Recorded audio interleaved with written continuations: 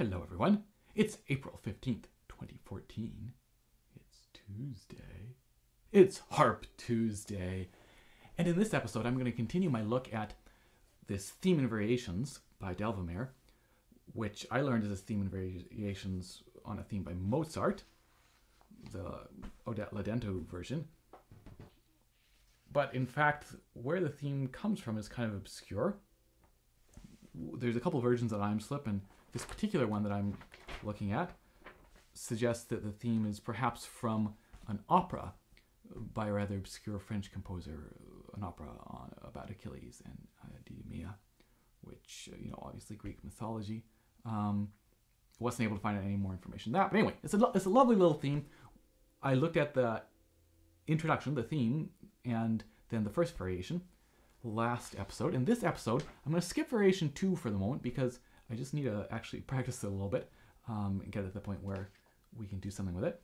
I'm going to look at variation 3, the scherzo presto, which is a lot of fun. So let me just play through it for you fairly slowly.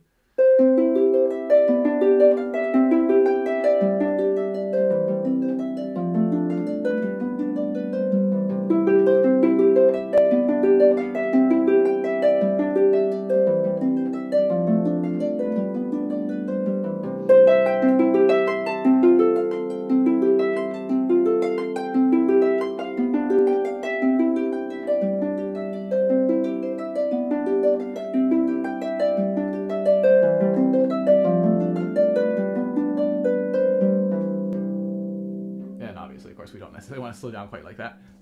So it's a lot of fun, and just a couple things to think about on this one. So first of all, of course, is to think about building the speed, right? Building the agility with the hands and the relaxation.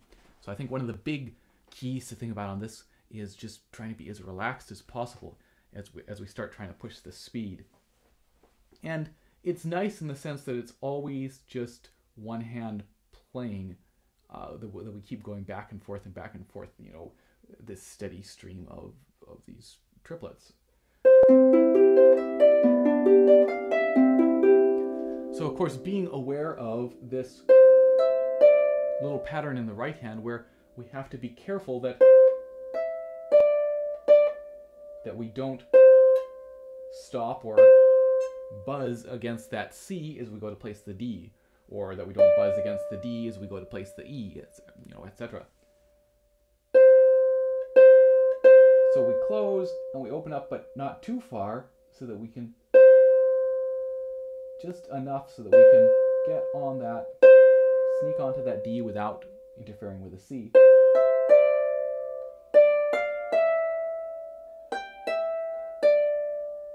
Now, of course, it is also possible that you could place all of those and place them out of order.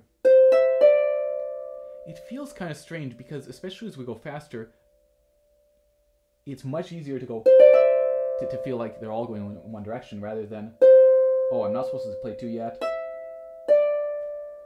But it does, of course, eliminate any chance of buzzing because you've got all 3 of them placed.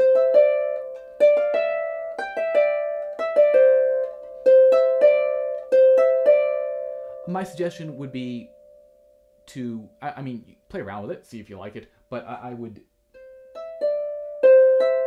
just go with that 2-1-2, and it's a good skill, of course, a good skill set to be able to sneak 2 in there without buzzing. So, and you can just practice this, right?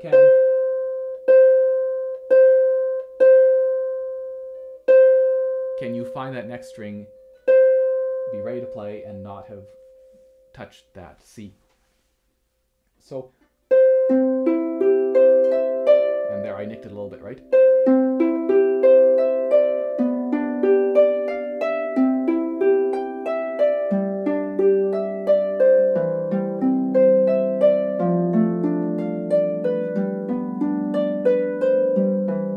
You can practice it like that, nice and firm and feeling in control. Obviously, you can play around with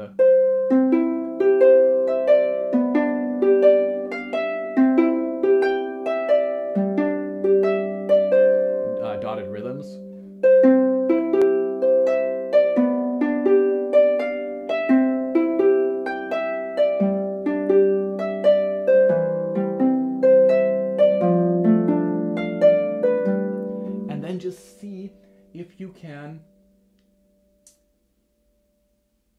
you know, we want that evenness. We want that feeling of strength, that quality of strength. But this version, at least, is marked pianissimo. And as we get it going faster, we kind of want to have that sense of surety linger. But what we're really looking for then is relaxation and making sure that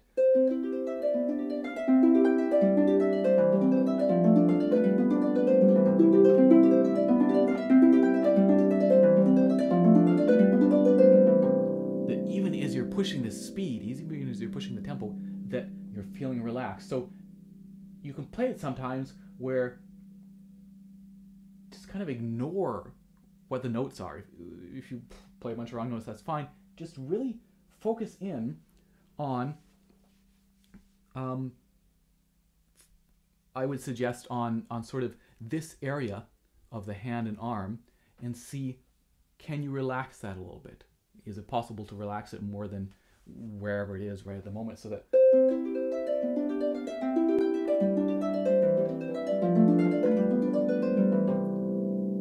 and same obviously with the left hand as well, or maybe you're feeling it further up the arm, but just ignoring the notes so that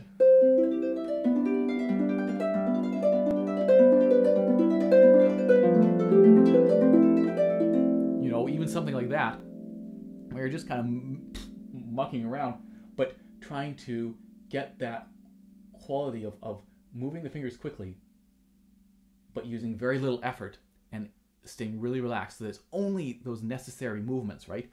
It's just that absolute minimum required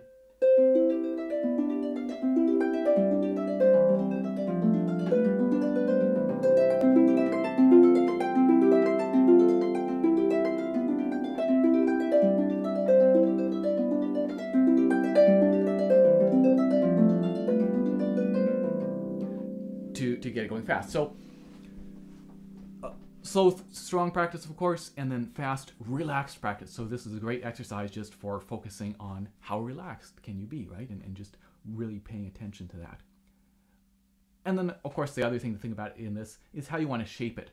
Anytime when we have a steady stream of notes like this, it becomes even more than a normal piece. To me, there's always sort of a thread, right? A thread of music, note to note. But here, for sure, it's just like this long ribbon of music that's going along. So what do we want to do with it? You know, are there some places where we want to get it more intense? Are there places where we want to back off? Are there places where we want to stretch it a little bit? Of course, in this, as I mentioned, in many of these variations, there's spots where maybe we want to do a little bit of an echo effect. If we're doing the repeats, what do we want to do about the second time through, right? Do we want to have that be an echo or not? Is there something else? Maybe it builds in towards the middle. So just being aware then of that sort of overall shape and thinking about what sort of nice things you'd like to do with it. So I think a pretty straightforward variation, not to say that it's easy, you know, but there, as I say, it's nice that it's all hands are always trading back and forth, so there's no cross-hand coordination required, and it's a great exercise to work on speed and relaxation. So that's it for this week, and next time let's hopefully get to number 2, and then of course we've also got some other great ones coming up as well. So I will see you in a couple weeks' time. Cheers.